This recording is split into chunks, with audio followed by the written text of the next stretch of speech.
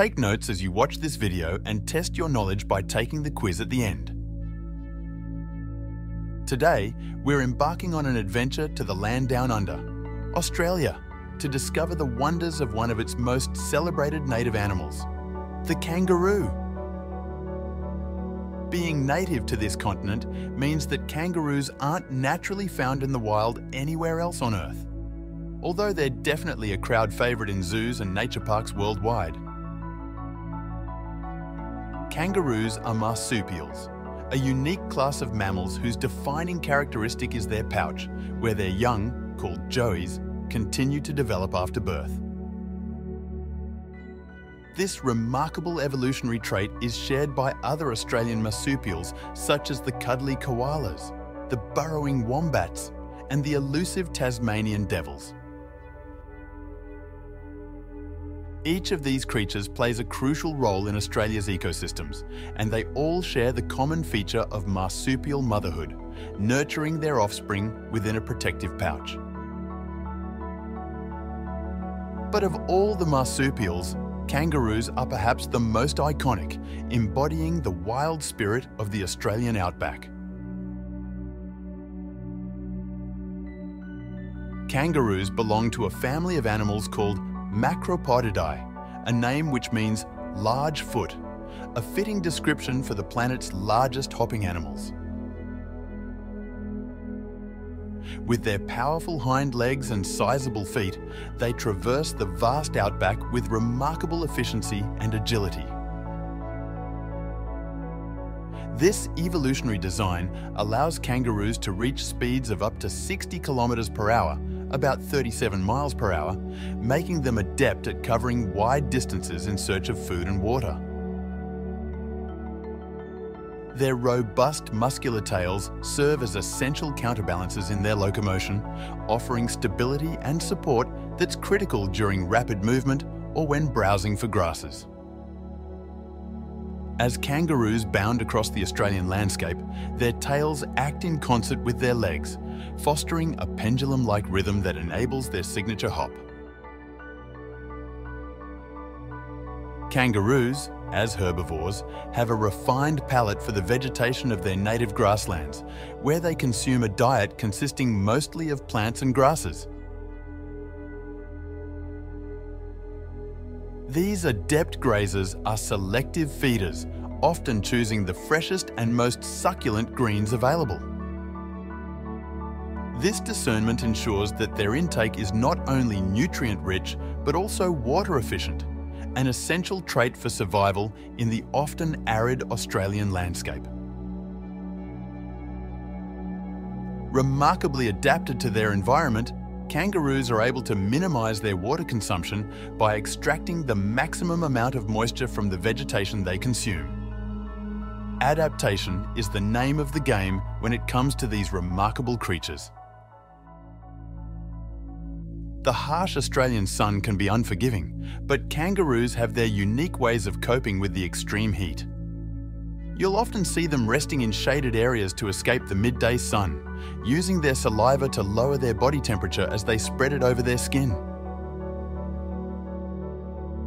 They also exhibit behaviour like digging into the ground to uncover and lie on the cool, damp earth beneath the hot surface.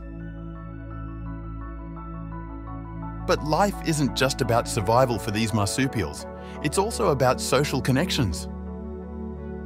Kangaroos thrive in groups, known as mobs, where there is safety in numbers and where complex social hierarchies are navigated with kicks and bouts of boxing. Yup, these creatures can be fierce, with males, often called boomers, clashing in spectacular displays of strength and agility to establish dominance. Within the kangaroo family, there is a surprising array of species, each with its own quirks and habitats. The eastern grey kangaroo is a familiar sight in the eastern forests and farming lands, known for its soft grey coat and often found in large groups called mobs. Then there's the red kangaroo, the largest of them all, with a stunning red-brown coat, a fixture of the arid central plains and deserts where it roams across vast open spaces. Not to be overlooked, the Western Grey Kangaroo is somewhat smaller and has a distinctive face with a pronounced black and white pattern. They are a common sight in the southern parts of Australia, often spotted in woodlands and scrub. There are over 60 species of kangaroos in total, each uniquely tailored to thrive in the varied ecosystems across the Australian continent, demonstrating the incredible adaptability of the kangaroo lineage.